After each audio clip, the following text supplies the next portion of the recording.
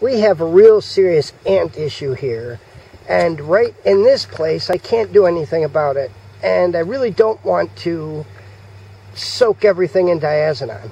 What we have happening is the ants bring aphids, and we get the aphids just go crazy. But we have a solution. Alright, now this is really important. What you need is a good spray bottle.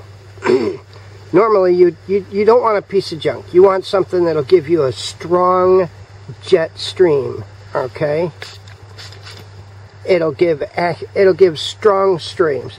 Too many times, a lot of times you can go ahead and get away with buying the cheap sprayer, but to get rid of these aphids, you need something that's got some strength to it.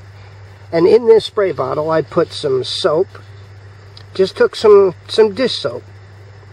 Put a little dish soap in here, then mix it with water, and then because it's a good spray bottle, we get a good solid stream out of it. Now, we use this, spray all the animals.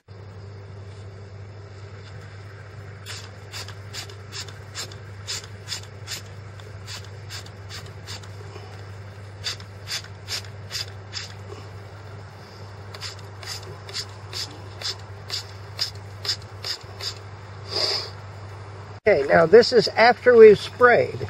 Yes, we've not gotten rid of all the aphids, but we've gotten rid of a majority of these aphids.